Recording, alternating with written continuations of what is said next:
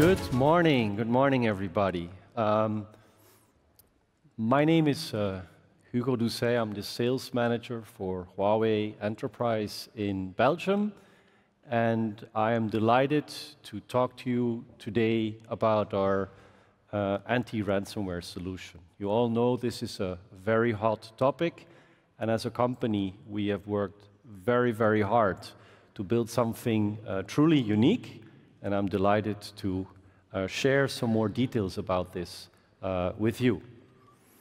So if you look at data resilience, it is facing more and more challenges today. And so we're getting a lot of data resilience requests. The last decade, we were more focused on disaster recovery to ensure business continuity as a solution for natural disasters. And we also see that backup systems were built to deal with software and hardware failures. And even so, when data was deleted by mistake, we could use that. But today, with the increasing popularity of digital currencies like Bitcoin, we see a lot of malicious organizations that are exploiting ransomware and cyber attacks for cyber activities as one of the biggest challenges for data resilience. So, what we see is that with natural disasters, cyber attacks are not limited to specific regions, and they can occur globally at any time, and they can spread very easily. Cybersecurity Ventures predicts that in 2023, ransomware attacks will target businesses every 11 seconds, while in 2016, that number was 40 seconds. So we see the attack frequency has quadrupled in less than 7 years. We can conclude that at this very moment, one organization is under attack by ransomware, and what we see is that the costs associated with ransomware are enormous. And it's not just about the ransom, it's also about the brand reputation, and it's about the cost of the service interruption. The total collateral damage can be as much as 23 times the value of the actual ransom payment. If we look at X-Force research, they say that manufacturing, finance, and insurance in Europe and Asia are the most ransomware-attacked industries and regions in 2022. For the manufacturing industry, time is profit and credit, and businesses' downtime may cost more than the loss of the ransom. Higher willingness than pay ransom, so there's a higher willingness to pay ransom amounts to criminals. For the finance and the insurance industry, their data is directly related to money, so it has even more value. And even in this industry, so we know that this industry has a very mature IT infrastructure, still it is a very interesting target for criminals. Ransomware has many disguises and variants, and it can hide in systems for a very, very long time. And attackers are very hard to stop. So, how do we defend against ransomware? As Mr. Bobchan mentioned today, ransomware protection demands a multiple-layer comprehensive protection. Network functions should be designed to prevent, block, scan, and eliminate ransomware. However, storage, as a final stop of data, needs to safeguard data by making it immutable and recoverable. When you consider storage services in a traditional backup system or a disaster recovery solution, is that then good enough to defend against ransomware? As backup systems, it is difficult to restore data when metadata of the backup data is encrypted.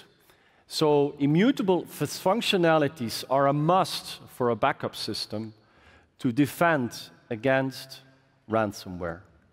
For production storage, it is very critical to have key capabilities. We believe there are 4 critical storage capabilities that are needed and that need to be built. In the production zone, customers should deploy production storage and backup storage.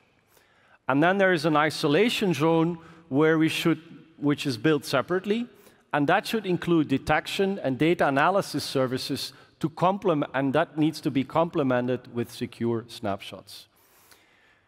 In the isolation zone, customers should deploy a second copy of their production data. And this zone should be completely decoupled from the production zone and should include also a former secure snapshot. If we look at detection and analysis, which determines whether the storage system is able to quickly intercept and detect ransomware attacks and initiate proactive protection to ensure the retained data copies are clean and not infected by ransomware. The detection and analysis could be deployed on production storage, backup storage, and even the isolated storage.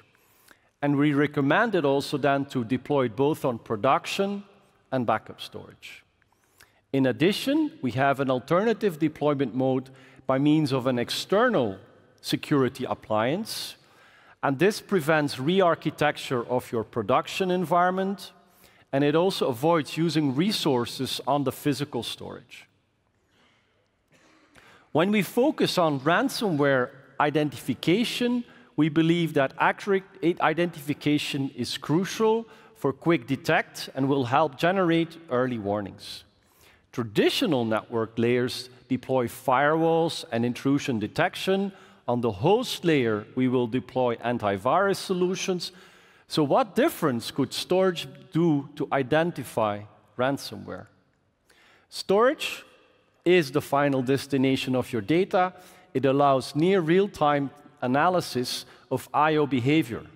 So what we do is we exploit capacity changes, deduplication trends, file entropy modifications by means of machine learning, and as such, any data corruption activity is quickly detected. The second is the secure snapshot, which adds a protection period on the basis of a traditional snapshot. During the preset protection period, secure snapshots cannot be modified or deleted. And this feature provides LUN-level or file system level protection, ransomware protection. And then we add to that or redirect on write file system or point-in-time recovery technology, so we can very quickly roll back data sets from a recent snapshot. Then let's talk about backup storage. Ransomware infiltrates the backup system and deletes backup data before encrypting production storage. And so we're using that concept to demand ransom. And without our data backup available, users have to pay ransom to get their data back. Therefore, detection, analysis, secure snapshot, and worm of backup data is particularly important in defense against ransomware attacks. Secondly, for backup storage, storage efficiency is very important because it allows the backup storage to keep many secure copies of the same data set. Huawei has developed multiple patented deduplication and compression algorithms to improve data reduction, ratios, and actually by doing that, we're actually lowering the TCO. The fourth key is the isolation zone, and where we're going to use air-gap replication technologies. The air-gap replication policy is activated during the non-replicated period. Links are disconnected by means of an isolated environment to protect data from ransomware. This means during the non-replicated period, network sniffers cannot scan any open ports, making the isolation zone as sound as any other physical media like tapes. Air-gap replication ensures data copies are offline most of the time, reducing the possibility of attack. Today, we have two ways of actually implementing these isolation zones. The first one is a physical isolation. So a data replication link is disabled by decoupling the physical link. And the other one is by logical isolation, where data replication link is blocked by protocols.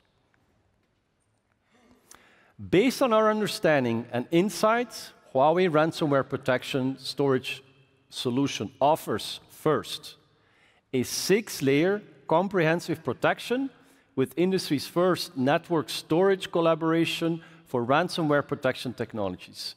This 6-layer protection includes network anti-intrusion, network anti-proliferation, detection, analysis, secure snapshots, backup recovery, and air gap protection. So that's a lot of technologies. Yeah? And then secondly, we have a very high accurate detection, 90.9%. It's based on machine learning, and we deliver accurate anti-ransomware identification by our Ocean Cyber Data Security Appliance, which is available on display at our booth. Third, we build an isolation zone, which is more effective and secure to keep data invisible to ransomware. Fourth, rapid recovery. And this is attributed to our local secure snapshot, which recovers data in seconds. And we can add to that our Ocean Protect system, which has a bandwidth of up to 172 terabytes per hour. So that's an enormous speed that we can use to recover data back from the backup system. And when you have an attack, I think restore time is key, and that's a very, very high bandwidth that we can deliver on this platform. So my conclusion is our ransomware protection storage solution has successfully protected a wide range of industries, and you're very welcome to have further conversations with about this technology with us. I would like to thank you very much for listening to this topic, and looking forward to have some offline conversations with you on this. Thank you very much.